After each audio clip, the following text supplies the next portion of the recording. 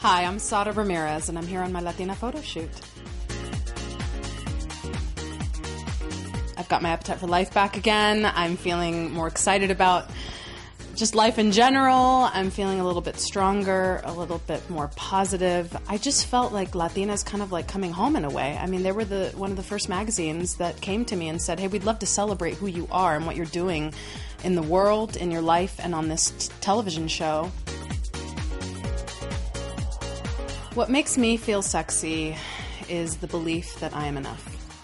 There's something about our thoughts and our beliefs that can really affect how we perceive ourselves and the world and ourselves in the world. And when I just come back to the truth, which is that I am enough, it gives me the confidence I need to kind of just get through the day, get through life. I guess Callie's kind of grown into someone who isn't defined by anyone else's beliefs and is more defined by the essence of a person that she falls in love with and her own belief about herself. I don't know, I think she's getting clearer about who she is and therefore who she attracts and whether that's the right person for her or not. And right now she's in a relationship with a woman.